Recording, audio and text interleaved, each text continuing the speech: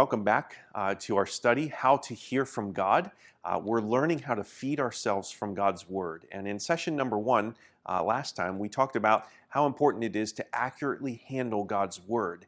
And we saw the value of it, we saw the reliability of God's Word, and then really the instruction for handle things correctly. And I really want to pick up on that theme as we continue here. And two really important verses found in 2 Timothy. You would have read these verses this week in your homework if you've continued in that. And in chapter 2, verse 14 and 15, Paul writes and says, "Remind them of these things and charge them before God not to quarrel about words, which does no good, but only ruins the hearers.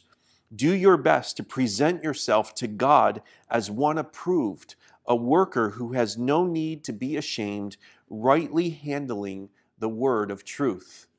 Hey, we have this word of truth here, and we want to be able to rightly handle it. And unfortunately, there are times where we do it in a way that doesn't rightly handle God's word. We're not actually approved, and actually there's some really shameful ways of handling God's word.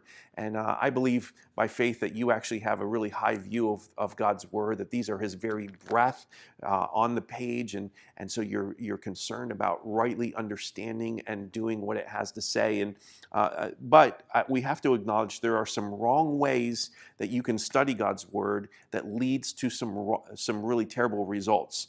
And when you think about it, wrong ways, I'm saying inadequate. Like it just doesn't measure up to the right way of doing it. And so maybe you've actually fallen into something like this. Maybe you get up in the morning and you get your cup of coffee and you open up God's word and you read it, and then you really just kind of read words on the page and they don't make sense, and you just kind of read and don't look for an interpretation, the meaning that's really there. And oftentimes in our world today, what we fall into then is trying to find out, what does this mean for me? And that's an important question to ask in Bible study, but it's not the first question. It's not the only question you should be asking. What I find is that the people who just open God's word and look for what it means to me often end up with what I would call strange doctrine. They read the verses out of context. They don't really understand the meaning of the author that he intended, and they come up with their own interpretation it's just strange. It's strange doctrine.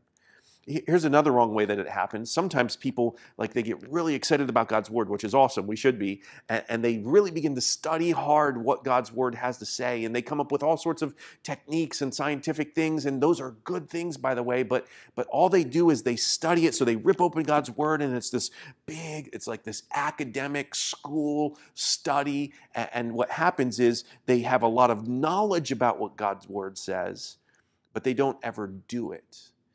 And what we find here is that scholarly doctrine. It's different than strange doctrine. It actually knows what God's word says, but it doesn't do what he says.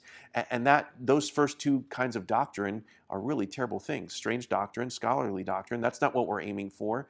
There's a third way you could read God's word. You could get your cup of coffee in the morning. You could open God's word and read a portion of it. And you could make some observations about what's going on, and you can begin to interpret and read it for understanding. And then once you understand it, you can be like, well, I got to do this. I can't wait any longer. Today, I got to start doing what God's word says. And that's really the best way to study God's word. It results in sound doctrine. And if you read anything in 1st and 2nd Timothy and Titus, and Paul's writing to young pastors, he's like, be sound in your doctrine. Not strange, not scholarly, be sound. And here's the thing, the way that we get a sound doctrine is that we rightly handle the Word of God. And so I want to teach you about that here this evening. I believe there's a number of different ways that you can study the Word of God rightly, but one of the easiest ways, the ways that I've been trained and the ways that I often use, it's called the inductive Bible study method. And the inductive Bible study method, it's when you look at what God's word has to say and you allow it to speak to you, and then you act on that. There's another way, it's actually a wrong way, it's deductive, where you come and you're like, I believe that the Bible says something, so I look and I look and I look for a verse that actually proves that, and I'm not worried about all the things that are said around it, but if it proves that, then then I begin to believe and act on that. And that can lead to some very strange or scholarly things that we don't want. And so I want to teach you inductive Bible study method. The inductive Bible study method has 3 steps, and it asks 3 different questions. The first question when you're reading God's Word is you look at it and you say, what do I see? And that's making observations. That's step number 1.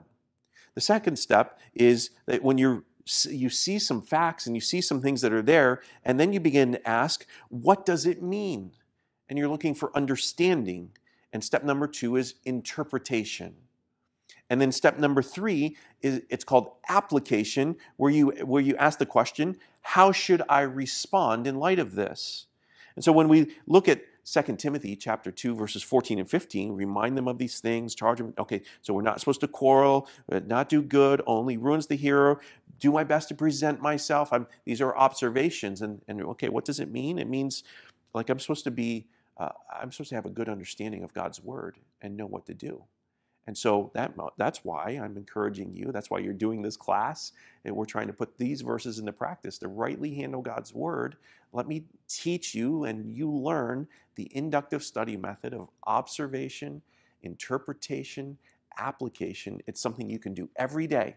It only takes a few moments and you're actually able to see these things. And so step number 1 and 2, observation and interpretation, is where you study God's word. And then step number 3 of application is where you let God's word study you and you do something about it. So that's what we're going to see here. I'm convinced that many times the problem that we have when it comes to reading God's word is that we have too shallow of an experience with God's word, because we spend too little time actually looking at it, and the result is a loss of spiritual nourishment.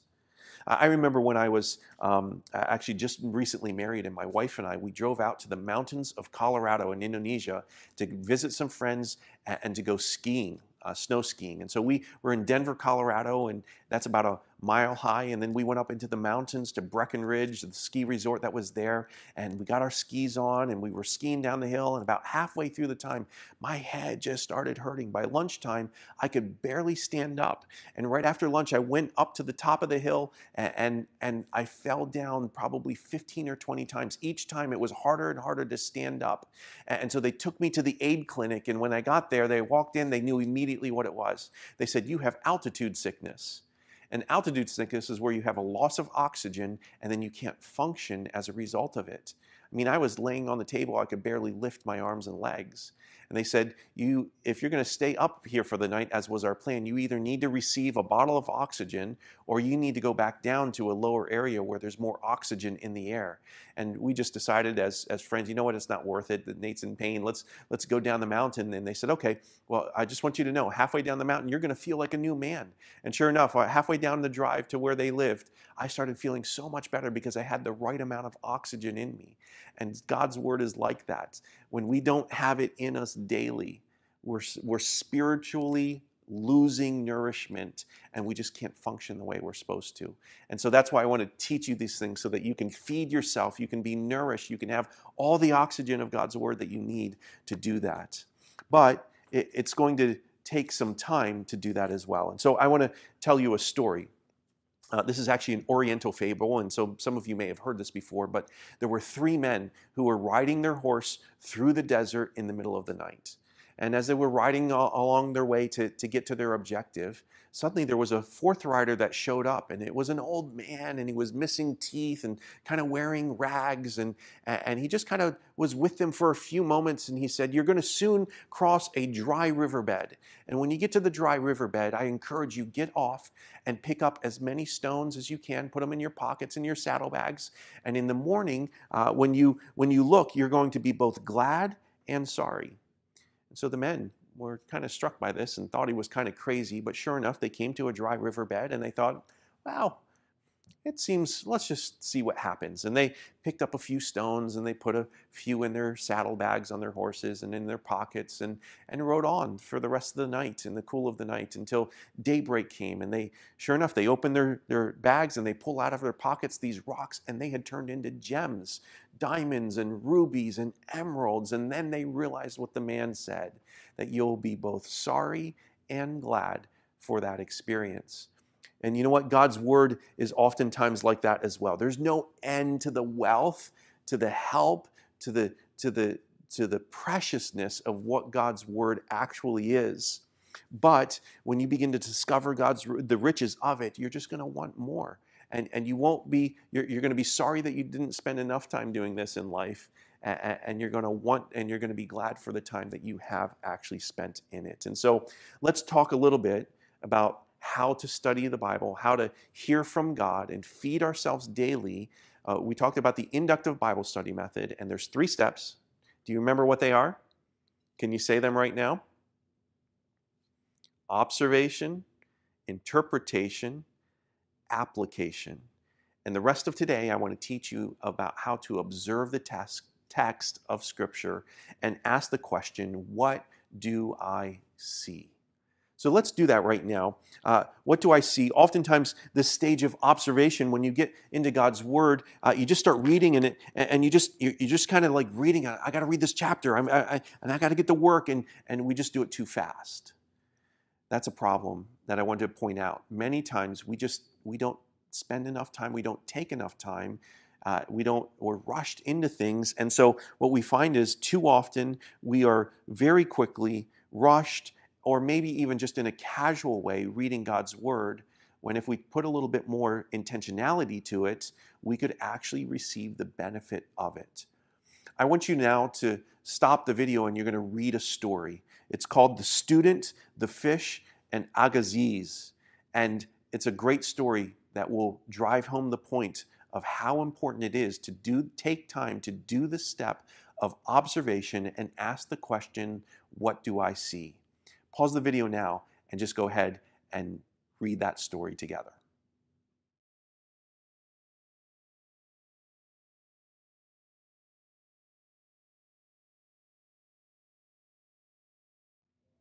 All right.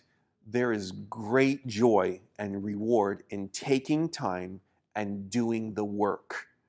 I want you to know that each day, if you were to take time to observe a portion of God's scripture, that there's going to be great reward in that. And so you've done this.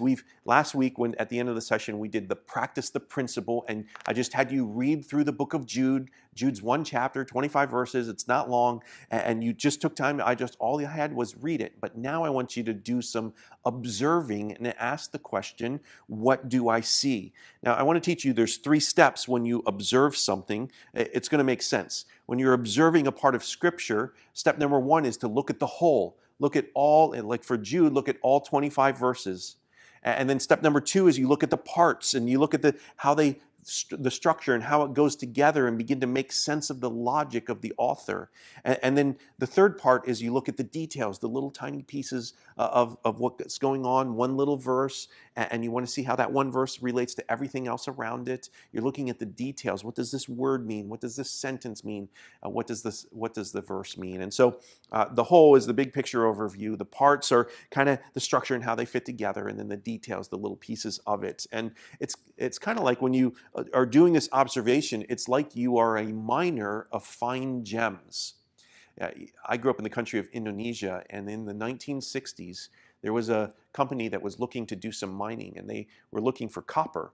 And as they flew over a mountain, one of the geologists looked and said, that looks like a mountain that's full of copper. We should mine there. And then they went to the exact location, and then when they started to dig out and looking for copper, and they found gold and silver. Actually, they found so much gold and silver in the first year, it paid for the whole operation to get going. And the copper mine has been a profit ever since. And we can experience that in God's word as well if we do the same thing. If we kind of, like a miner, we fly over the mountain and we say, hey, that's the part where we're going to find some jewels. And then if we take the parts and we go to the right area, the right geography of that mountain, we go, this is where we need to dig. And then when you actually are digging in for the actual details, that's where you find the gems that are of such great reward. And I would just want you to know that finding the gems in God's word is more precious and more rewarding than if somebody were to come and on a velvet pillow hand you a jewel. It's just so exciting when you begin to dig out the nuggets of God's word and to see all that's there. And to do this, you need to observe the text and ask, what do I see? What do I see in the whole part? What do I see in the parts? What do I see in the details? And so this is how you do it. Here's a couple of steps that I want you to follow. Number one, you need to read the word of God with care. And by care, I mean when you're reading God's word, don't just read it once. Read it repeatedly. That's reading God's word with care. You're going to see things when you read it more than once. And so you can reread parts, maybe you reread the whole chapter, but that's when you really begin to find the joy of it. And the second thing is to read it thoughtfully. Here's what I do. Sometimes I go out on my balcony at my house and I read God's word, and suddenly I'm sitting there and I start reading a chapter, and then something catches my attention. And I just start thinking about other things. And I'm still kind of reading, but I'm not really concentrating on it. And that's not reading thoughtfully. And so when you read it with care, you read it repeatedly and you read it thoughtfully. Don't be distracted. And then finally, read it patiently. In other words, sometimes I just want to get to the end and I'm checking a task off my list. And this is what I do first. And that's not what we're doing here. We need to read it patiently. You need to take time. Now listen, I encourage you to set aside time every day and dedicate that time to it so that you can not be distracted. But here's the thing. I'm not asking for hours of your life. I'm not even asking for 1 hour. I'm not even asking for 30 minutes. You decide how much time you want to begin to dedicate to God's word each day. Maybe it starts with 10 minutes. That's a great place to start. I would encourage you to start with 10 minutes. If you're not reading God's word every day and feeding yourself, start there. 10 minutes. Just dedicate 10 minutes. You can read a paragraph of scripture a couple of times in that time, and I would encourage you to start there. And once you get to 10, you're going to want to go to 15 and 20. You're going to look forward to those times. But don't start trying to do the whole thing. Start with just a little bit right here. So we want to read with care. That's repeatedly, thoughtfully, and patiently. You want to, secondly, record your impressions. I would encourage you to get a little journal. And listen, I'm not a big person for journaling. I don't do a great job with it, but find a spot where you can just kind of write down some things and have that there. The third thing is write down the major facts. And so write down the facts that answer the questions: what, who, where, and when. And if you have just a little journal, you can write that down. What, who, where, when. And then when you read a passage, you just kind of fill that out. What's going on? Who is involved? When is this happening? That's how you do that. And then recognize you don't ask the question why yet. That actually happens in step 2 of interpretation. But for right now, just what, who, where, and when. And then just fourth step is just make a little list of your observations. Just say, hey, verse 1, I see this. Verse 2, I see this. Verse 3, I'm seeing these things. And you say, what are you looking for? Well, look for repeated words or repeated concepts. Just kind of note those down. Look for the connectors, words like therefore, or so that, or but that you may, words that kind of connect things in the structure right there. And then the last thing I would encourage you in observation is I believe color is fun. And so I have highlighters that I use for my Bible reading, and all these colors mean something when I'm in God's Word. If I were to highlight something in this yellow, it's a major point that I need to know. If I highlight it in this green, every time I see something referring to God or Jesus or the Holy Spirit, I just say, so that the Son of Man may, and I highlight Son of Man. That's all the things that are talking about God. My pink is for miracles or the supernatural, and I have other colors and a code for that. And it not only makes it fun, but it helps me to organize all that I have. And so when you look at making observations, you look at the whole, you look at the parts, you look at the details, and the way you do that is that you read it with care, repeatedly, thoughtfully, patiently. You record your impressions. You have somewhere to write it down. The things you write down, answer the questions what, who, when, where, and then you make a list of all the major observations of repeated words or phrases or important things that are going on there. So I want to give you now your homework. We're going to practice the principle, and the way that we're going to do this is I'm going to give you another chance to look at the book of Jude, and you're going to write down all your different observations, and you're going to follow what I just said here and highlight things and underline things, circle things, write them down in an orderly fashion. And the next session, we're going to talk about interpreting those facts along the way. And so I send you off with some homework. Again, 2 parts. You need to read 2 Timothy, all 4 chapters, and each time you read the chapter, just take a little bit of time to make some observations. Don't be long, just some basic observations. And then the second thing is we're continuing to memorize Psalm chapter 19, verses 7 to 11. The Word of God is perfect, reviving the soul. We want to be revived in that. And so let's continue to do this study together. You are loved. So open the gates and let your glory